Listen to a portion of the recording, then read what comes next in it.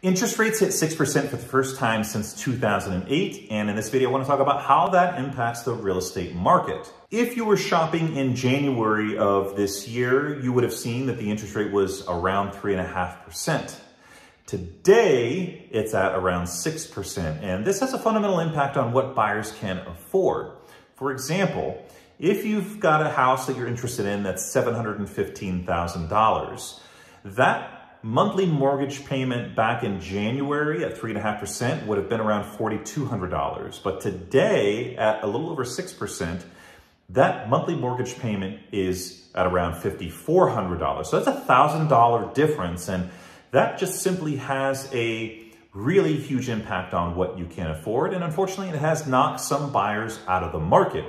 It's caused other buyers to readjust their price point that they're shopping in. And for sellers who put their house on the market while this interest rate was inching higher and higher, they've kind of gotten caught up in this transitionary time where there's not as many buyers, there's certainly not multiple offers, and they're forced to adjust the price as well as offer incentives to induce an offer, to induce buyers to come and take a look at the house. This means that houses are selling for less and they're sitting on the market for longer.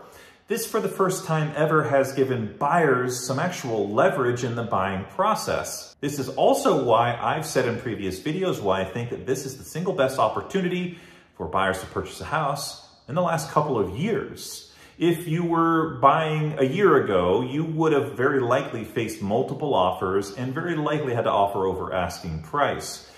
Today, you've got houses that have been sitting and buyers who are waiting for someone to come and put an offer in. And because there's not that competition there was, you can likely get something for under asking price. There's no certainty on where the real estate market will settle. A lot of this has to do with the increasing interest rate, which is tied to Federal Reserve interest rates. And if the Federal Reserve continues to hike up that interest rate, mortgage interest rates usually follow. One other factor that can have an impact is inflation and the cost of goods and materials. If things are costing more, it's cutting into that monthly budget and therefore impacting what people can afford. So if you're a seller considering putting your house on the market, I would go ultra conservative with what you put your house on the market for, because things have changed. If you're a buyer considering getting into this market, this is your time to strike now. This, for the first time, you may be able to get something for under asking price and on your terms. What are your thoughts for those that are watching? Where's the real estate market headed? I'd love to read your comments down below. Thanks so much for watching. This is Sean Mitchell, Denver metro area Compass agent, and I'll catch everyone on the next video.